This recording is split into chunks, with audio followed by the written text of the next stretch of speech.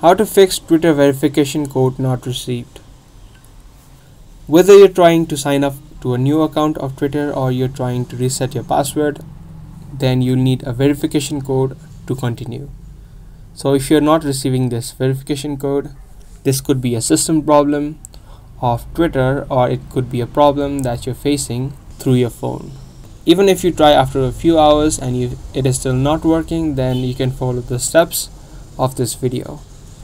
Make sure that the SMS permission is allowed on your phone. To check that, head over to your settings. In the search bar, search for apps. If you're not able to find the permissions section, tap on apps and there you'll see the option for permissions. Here search for the SMS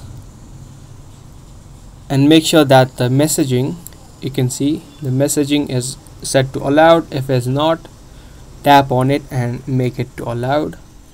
If you use Messenger or any other third-party apps to receive SMS on your mobile devices, then make sure that you also toggle this on to allowed. The next thing you can do is tap and hold the messaging app and tap on app info. Here you can clear the cache, which allows these kind of minor issues to be solved. Caches are the unwanted data or files that are stored on your device. Again, open up permissions from here and make sure that the SMS permission is allowed. Next, you can also try to clear the cache of Twitter. Tap and hold the Twitter app as same as the messaging app and head over to app info. Again, here on the bottom, tap on clear data and clear the cache.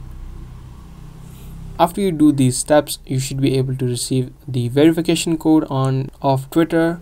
Also try to update the Twitter app if there is any new updates. And the last thing is try to reboot your phones, switch off your phones and turn it up again. These kind of simple solutions also help sometimes to solve this kind of problems.